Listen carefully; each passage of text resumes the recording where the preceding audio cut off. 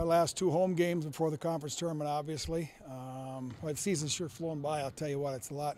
Everything goes so fast. Goes in 2-game cycles. It's our last home game stand. So tough weekend series for us. Obviously, Wright State, Northern Kentucky, 2 of the best teams. So got to be ready to go.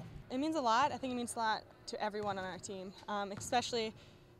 You don't really want to be that team or that senior class that leaves and you don't continue that legacy. There's a pressure, but if anything, we put that pressure on ourselves. We know teams are always after us, but it's our job to get better every year. I mean, even right now, we're not playing our best basketball, and that's a good thing, because if we peak too early, it's not going to help us at all. So it's always about getting better. It's always about pushing ourselves, but the competition is within our locker room. It's us. In the locker room, we come in, we're like, well, we didn't shoot that well the first half. We had some lazy turnovers. We had some poor defensive possessions, and I mean, if you're going to come in and say, oh, we played our best basketball, nothing else to work on, how good of a team are you really? So the second that we become content, those banners stop being hung.